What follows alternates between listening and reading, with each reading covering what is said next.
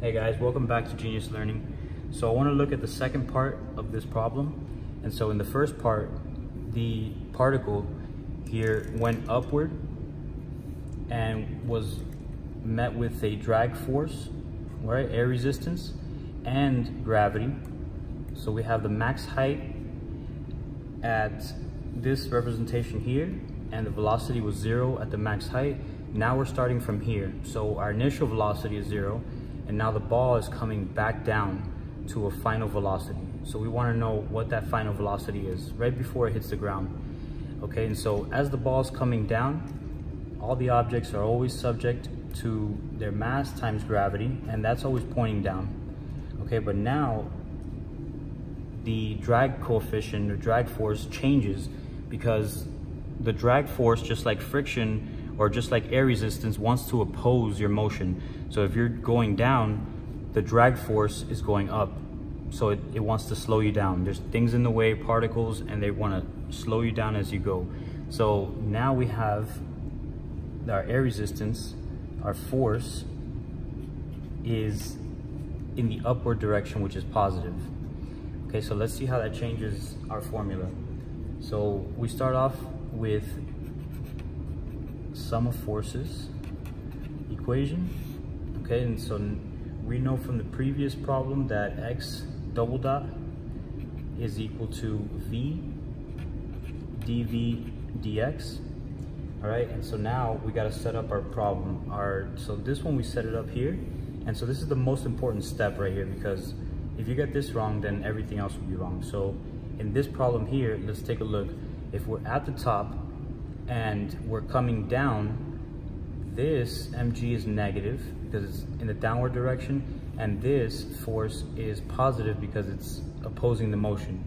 And so I'm going to write mkv squared positive minus mg, and that's all going to be equal to m, and this is a. So let's write v dv dx. Okay, so this is the most important part, the setup. Once you got that, everything else is a bunch of integrals and stuff.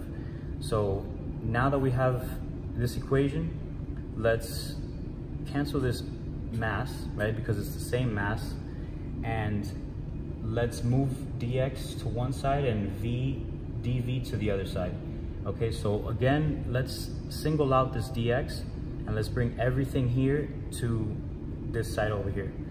Okay, so we're gonna put dx on this side, so we have dx, and everything that was on this side I'm gonna divide and put over here. So v over k v squared minus g. So I just brought it over as one big thing. Okay, and then I still have dv on this side.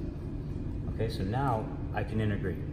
So integration for the displacement in the x, and so now it's going to be different because now I started at some height, so xh, and then final is going to be x equal to 0.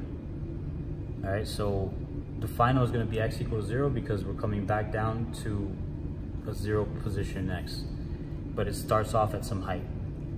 Then for velocity, we have v initial 0 because we're starting off at the top where the max height was, and so v initial 0 and v final right before we hit the ground is unknown. So that's what we're trying to find. Okay, so now that we have our integral set up, let's do a u substitution for this side. So we have u is equal to the bottom, which is kv squared minus g. du is equal to 2kv dv, and we'll divide by this to single out the dv. So we have 1 over 2kv du is equal to dv. Okay, so notice that this dv right here, when we replace with this, we have a 1 over 2kv. So here is going to go 1 over 2kv. This v and this v are going to cancel out, and we're only going to be left with 1 over 2k. All right, so let's write the equal sign. And for this integral, right, this v and this v got canceled.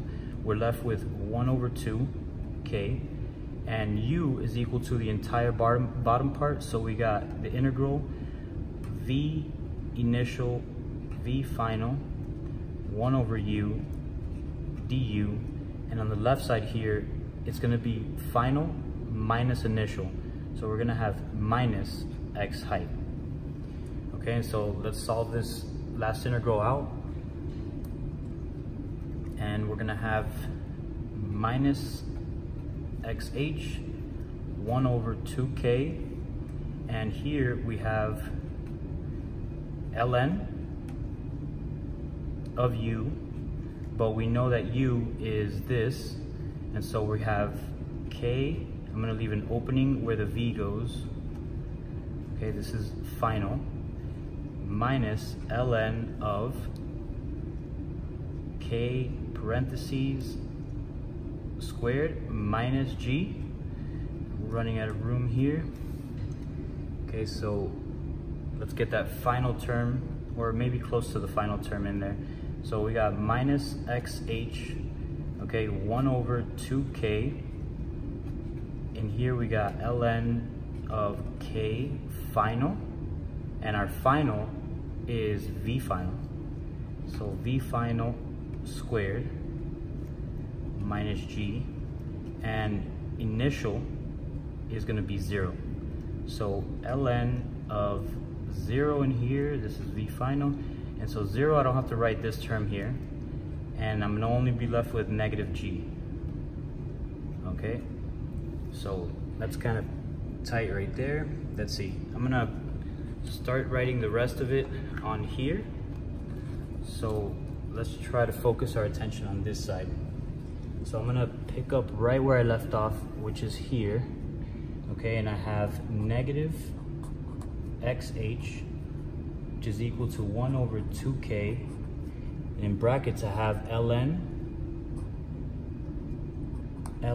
of k v final minus g, that's in parentheses, and then minus ln of negative g. Okay, so I'm gonna finish this off, and final minus initial, so the properties of ln, I'm gonna put this one on the bottom because it's the initial. Final minus initial, so this is the positive term. I'm gonna write 1 over 2k ln of k v final squared minus g, which is this term, the positive one, minus this term goes on the bottom. Okay, and then if I pass over the negative to this side, I'm gonna have x final is equal to 1 over 2k negative ln of k v final squared minus g over negative g. And then finally, I'm gonna raise this to the exponent, and so I'm gonna flip everything inside. So I'm gonna have xh, which is the position height, 1 over 2k ln of negative g is now on top, and k v final squared minus g. Okay, so these are just properties of ln. If I put a negative 1 here, a negative 2, I could put that onto the exponent. If I put a negative 2 up here, then this whole fraction is on the bottom. And so when I flip it up, it becomes negative g over this. Okay, so let's circle this, and this is going to be our final height. Okay, and then that is for this, the part that's coming down. All right, and so I'm going to do another video for the final velocity right before it hits the ground. All right.